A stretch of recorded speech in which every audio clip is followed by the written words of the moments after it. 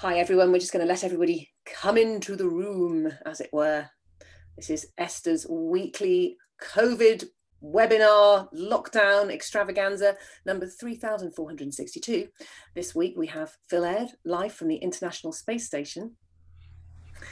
And Steve from, where are you, Steve? I'm in Wales next to the sea on the North Norfolk coast. Wales next to the sea. The sea. You have to get the right. sea. You have hyphens. It's very important. Very important. Very nice. And Hazel, who's joining us all the way from Portugal.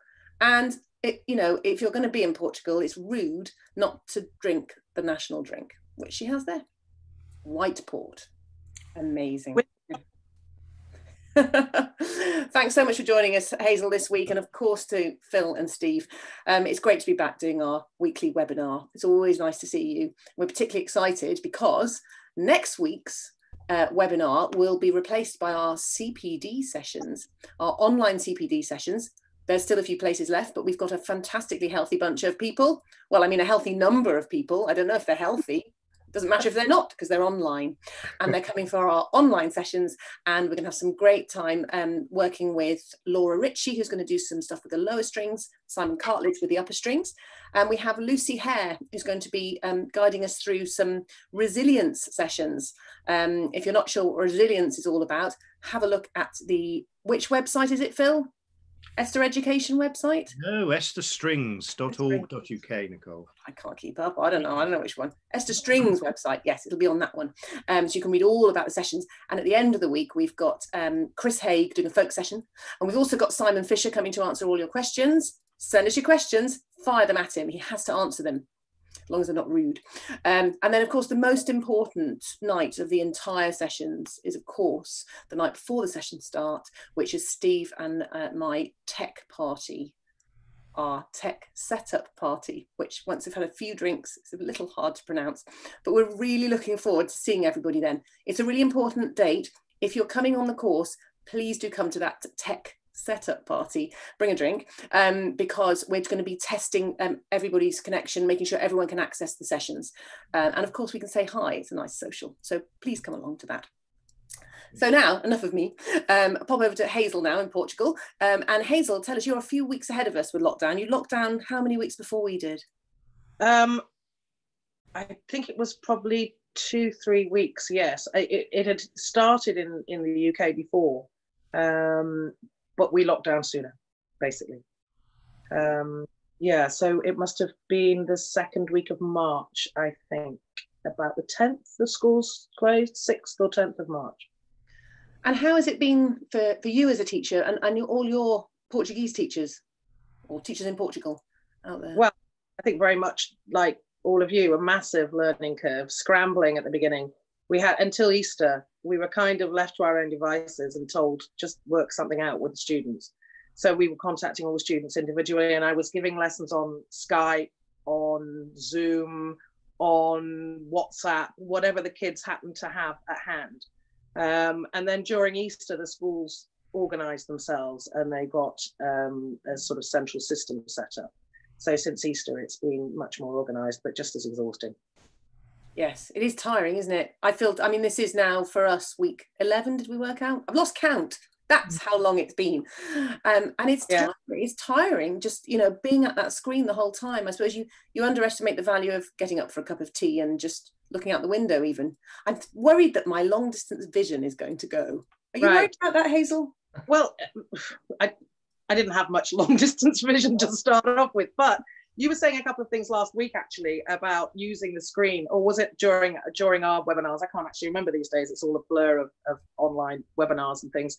About you use the screen, you teach in a completely different way. So I'm always going, your little finger, sort of, whichever, you're using this camera thing to do all sorts of stuff that you wouldn't do before. And you're leaning forwards all the time. So in between lessons, I always leave myself, Paul, should we know how to do this? Because you're crippled otherwise. My youngest daughter's actually been counting off the days since she went into quarantine. She went in a few days before me because there was a case at her school, and I think she's on 83 days now. Yeah. she's been marking them off on her chalkboard, you know. Like being in prison. Yeah. And what about the government in Portugal? What support has there been? Has there been any for teachers, or is it sort of you're on your own? There's a big discussion about, you know, the children that are being left behind, and it's slightly annoying that there hasn't been much of a discussion about the teachers that have been left behind. I know of a couple of teachers who haven't been able to get their head around tech and are struggling with that. But in general, there's been quite a lot of support from the schools in different ways, different schools, different ways. And I think the government in general have really done a pretty good job. From ESTA, this is general schooling, not so much for music, but from ESTA, one of the TV channels was taken over. So they have up to the equivalent of the British 10th year, they have a certain number of lessons on the TV every day, which means kids who haven't got access to computers and Wi-Fi are still getting the material they need.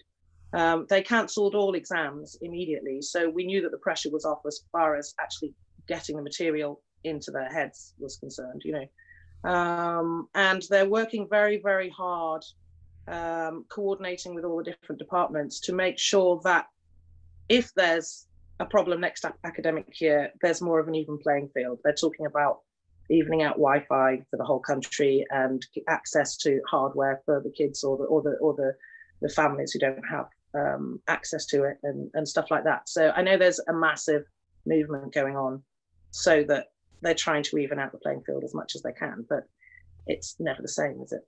Hey, Hazel, what about the teachers who aren't linked with schools and then they've just got a private practice? How have they managed, you know, they had any help, financial help from the government, as some of the self-employed have over here? That happens very little here. It's very, very different. Almost all teachers are connected to a school, be it a small private school or a fully government funded school or a partially government funded school. There's all sorts of different schools. Very few teach privately, but I do know of a couple of teachers, and the feeling here has been that if you have a service for your child and you're still earning, the least you can do is still pay for that service. So I think at least my colleagues have had a sort of 70-80% rate, and they've been teaching online, and the parents have been fantastic. And so, because they're a private school, they are now starting to go to the students' houses, the ones the parents don't mind, because our lockdown's loosening up. I can't do that. I'm not authorized. I have to teach online until the end of the academic year, but they have that freedom because they're a private institution or they're private, you know, they're self-employed. But in general, people are still paying for their gym inscriptions. We paid our cleaners. I paid my cleaner, even though she couldn't come.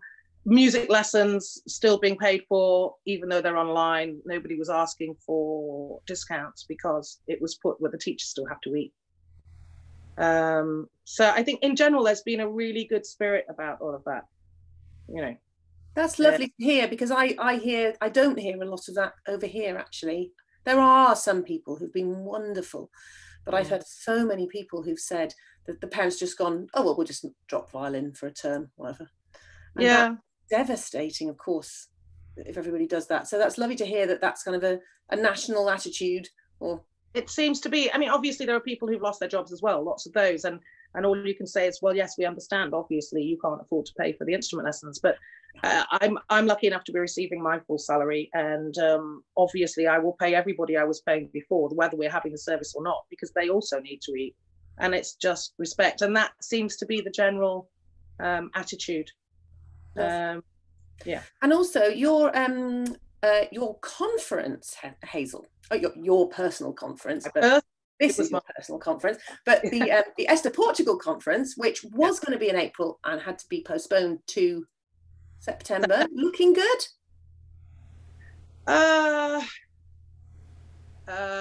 Decision will be taken at the end of June as to whether it's online or presential.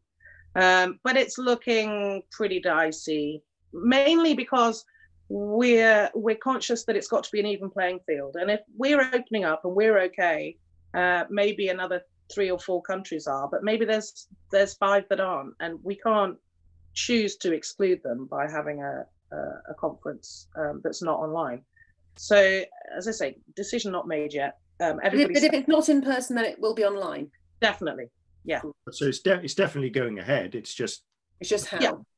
Well, we're already doing it. We're doing pre-conference activity, when we have been since the original date of the conference in April. So we've asked the presenters to send us 3-minute teasers of their presentation, and we launch them on our YouTube channel twice a week.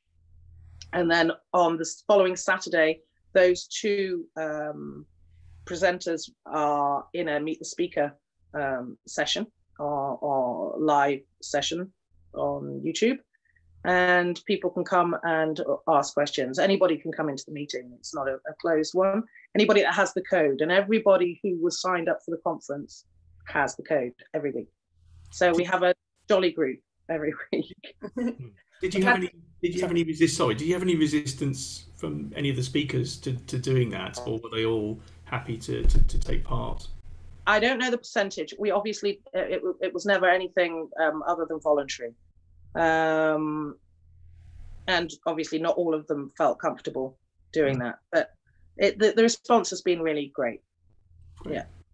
I've got to say, I've been present at a couple of these Saturday night gatherings, and it's great.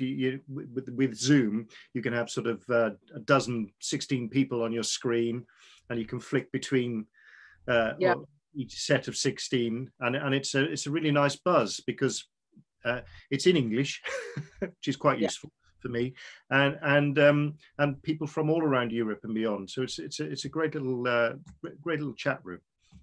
Simulating coffee break a little bit, simulating that time when you get together and chat over coffee. Yeah. It's a valuable time. That's most often the most valuable time. Things like summer school, that's when I met you, Hazel. Exactly. But those sort of casual conversations that you can have with people, you can learn things and pick things up, and I love it. I love that kind of thing. Yeah. Anyway, so Steve, sitting there ever so well behaved in the corner there. Well, we're all in a corner, but Steve. I have to be well behaved occasionally. Yes, well, we won't let you in otherwise, will we, Steve? No. But you have had one hell of a week. You do look. I'm really impressed. Tell everyone what you've done. It's just an extension of the fact that I have the sort of tech skills to do certain things. So one of the things that happened this week was I was asked to organise a set of musicians to record remotely some film music for a couple of film music composers that I work with sometimes in Cambridge, and that was a really interesting and quite demanding thing to try and organise, because I'm fairly au fait with the technology that's needed. I've got decent equipment and so on, but for a couple of the musicians that had not done this, I think it's a steeper learning curve than I had imagined for them to record at home. And it's rather like the guys, the members of ESTA and the students that have done those collaborative videos that we did over the last few weeks, that you forget that actually turning on a device, working out what to use to record yourself, trying to do it perhaps even in a quiet environment if you're in a house where there is a reasonable amount of disturbance with noise and so on. It's quite a challenge. And then if the composers come to you and say, well, we need 24-bit 48K WAV files, and some of the musicians are saying, what's that? How do we set that in the software? But it's one of those challenges. It's very interesting, and there will at some point there will be an independent film out there which will have part of its soundtrack having been recorded remotely in lockdown, which is sort of fun, really. Amazing, isn't it? And you would think now then you could have a lie down in a darkened room, but no, because next week you are doing what for the National School Symphony Orchestra? We've got some collaborative videos. I mean, I think they're a really good example of what some of these organisations have managed to do in lockdown. Now, they should have had a physical course in July, and that they realised wasn't going to happen. And so the John Madden who runs it and their team who are backing him, very good team that they've got based around Malvern College, have been doing a lot of work putting in place activities for the students to do. So they started off with a big collaborative video of the opening of Also Sprach Zarathustra, a little schools arrangement as it were, but came out really well with about 130 participants. So they've put together lots of online folders of music, of activities, fun things to do, and they're also then recording each of the groups that would have been on the physical course, the junior orchestra, the middle orchestra, the senior orchestra, the choir, and so on, are all being given material that they can learn and work on and record to do some more smaller collaborative videos. So next week I start putting some of those together for them. Which is great, and I think it's very enterprising that they've pulled that together, and I think it's this thing that the way institutions and people like ESTA are reacting to what has happened in lockdown has a big effect on the members or the people involved, because you can really create some real positivity with. I'm very impressed by the National Children's Orchestra. They've been doing a series of webinars, and my son, who was supposed to go for the first time this summer, and when he realised he wasn't going, he was very sort of, oh, I'm not involved then, and wouldn't at first engage with the webinars, but I managed to finally persuade him to come and have a look, and it was brilliant. You know, the fun stuff they'd done on the polls, and it was quite fast moving, and so for that certain age group, which I think is a really difficult age, you know, sort of 10, 11, 12, you know, maybe not so tech savvy as the ones, well, maybe more tech savvy in some ways, but finding it harder to relate to people online than maybe 16, 17-year-olds, you know, who are used to learning online. I think they've really hit the sweet spot there, and actually he's incredibly engaged with it now and has decided he wants to be a composer. So there you go. Brilliant. So, actually, I'm doing helping out with a composition workshop in a couple of weeks' time that runs annually in Cambridge that I've done physically for a few years, and that will just be a webinar again or a Zoom meeting, talking to the students who want to apply about how to write. In this case, it's for violin and piano, so we've got a pianist and composer and a violinist, you know, and I think that will be quite successful online, because really those sorts of things, it's about imparting lots of interesting bits of information, which you can do using Hazel's, you know, finger techniques of do it this way, and this is what you do, and this is how you write pizzicato, and this is what you can't do, you know. So I think those sort of things are proving to be fairly worthwhile, and I'm left, you know, what is it, 10, as you say, 10, 11 weeks in, with this feeling that what we've got to do after this is find the things that will actually help us post-lockdown, and the things that actually have proved to be useful. You know, what is it that we take away from this? It's never going to be quite the same again, I think. Yeah. What about for you, Phil? Out on the International Space Station, how's it been for you this week? He's on his own there. Yeah, You've not got a teddy with you this week on the International? No. Well, it wasn't allowed in space. Well, fair enough. There wasn't enough room on the rocket, but here I am now, feeling lighter than I normally do. No, it's been quite an interesting week. It's interesting what you say, Nicole. My daughter's 11, and is, you know, the only child in the house, and it's with the homeschooling and all the rest of it. It's been quite difficult sometimes, with the social side of things.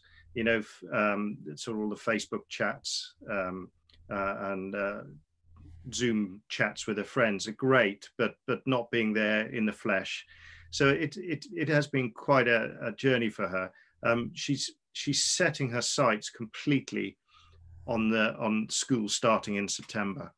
That's all she's focused on. So fingers crossed that actually happens, because that's what's keeping her going. And I think it's the same for a lot of kids. They miss school, and the 11-year-olds are missing leaving their primary school before going on to the new school as well. So there's that.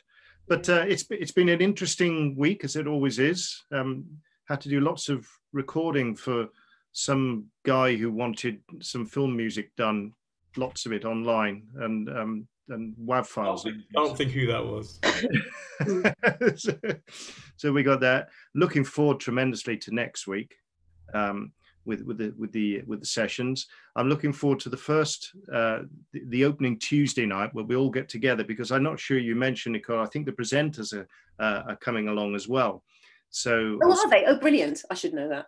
Yeah. So you'll be able to sort of say hi to the people that will be taking the sessions the following few days. Oh yes, I didn't mention Jo Horder and her Feldenkrais. So, you know, if you're suffering from stiff sitting in a chair, teaching online, lockdown, then you can treat your body as a temple with Jo every morning on the sessions. So that's a really good one. I'm going to totally join in. Yeah, I mean, do that. So basically the opening tech setup session is it's a party. It's more than that, really. It's a sort of fun, yeah. Oh yeah, it's very relaxed. I mean, we all know it's a problem. We all know it's you know, what plugs into what and what buttons do I press. It's always a problem, but at least we can sit down with friends and have a glass of wine and work it out, and then it'll all be fine, and we'll be ready for the next 3 days. And to finish with one of Sheila's completely mad quizzes, and Nicole and I have had a little glimpse at what is in store. And I'm looking forward to seeing and hearing your reactions to it. Brilliant. Cheating already, have you? Yeah. Jesus is guinea pigs. If I land back safely, I'll be back Friday night for the quiz. Well, there you go. That'll be good to see. So actually, we won't be live on YouTube on Friday night next Friday, will we? Will we, Phil? Because we'll be in Chris Haig's folk session. We'll be in the folk session and Sheila's quiz. But the following Friday, we'll be back. We'll be back. We'll be back. Yes. So we really look forward to seeing you in 2 weeks if we're not seeing you on the CPD sessions. For everybody who is joining us next week, see you Tuesday night. But thank you so much to Hazel from ESTA Portugal, Phil from the International Space Station, and Steve, who's now going to go and get some fish and chips. But to play us out, we're going to have rather a lovely thing. Don't worry, Hazel, I haven't forgotten. It's beautiful, this. Hazel, tell us, she got a nice little video to share with us. Tell us about it, Hazel.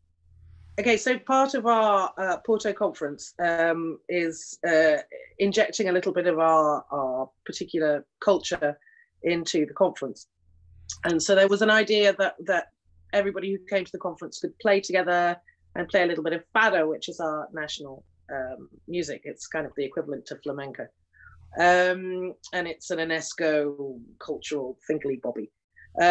So as it's all up in the air, we decided to do one of Steve's specialities and ask all of the people who were thinking of going, who were going to go, who might not even have wanted to go but play an instrument, to join us in playing a little fado. So we've been receiving videos. I'm happy to say we already have 4 videos from ESTA UK members, which is great, but we want more. So we've put a temporary montage together, which Nicole is going to play now. And you can see that the screen is half full. And you can also see that there's only one cello. And you can hear that when there are pizzicato sections, they're not together.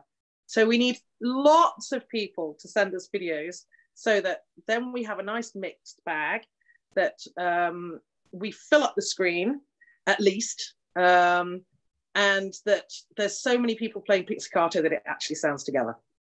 That's thousands. The answer: the more people playing pizzicato, the better it sounds. Yeah. Well, that's my theory anyway. And all the information can be found on our website, the ESTA 2020 conference website. Under, you have to look for program, click on program, and it says Fado 4 strings. And there are all the parts there. There's the score, and there's also the video which you accompany. And that's Artur Caldeira, and he was playing the guitar, and there's the voice. And then after it's all finished, he's going to add the Portuguese guitar, which is the really special sound. He'll accompany appropriately to the sound that's the finished product. So that will be a little surprise ending to the editing. So this is what we have so far. Thank you, Nicole. And so we need more cellos and basses in particular, don't we? And of course, everything else as well. But of course, everything else. But yes, as many as possible. It would be great if we had to make all the little squares about this big. If there were that many people on the screen, it would be fantastic. Amazing. Right, here we go. So we'll say goodbye now, and then we'll play this, and then we'll just disappear into the atmosphere along with Phil. Lovely to see you all. See you in 2 weeks. Here we go. This is it.